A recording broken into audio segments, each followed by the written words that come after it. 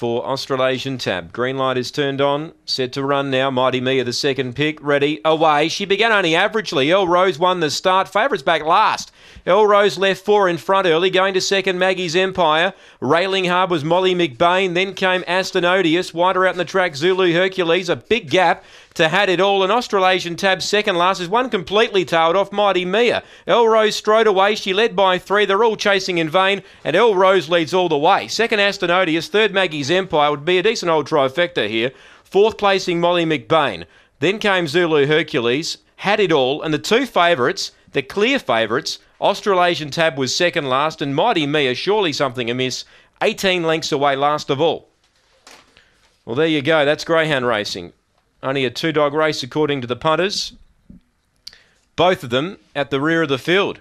Something surely amiss with Mighty Mia. But the other one, Australasian Tab, she was slow to begin and she's ended up back at the rear of the field.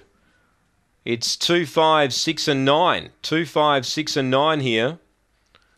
2, 5, 6, 9. Elle Rose straight to the lead for Angela Modra.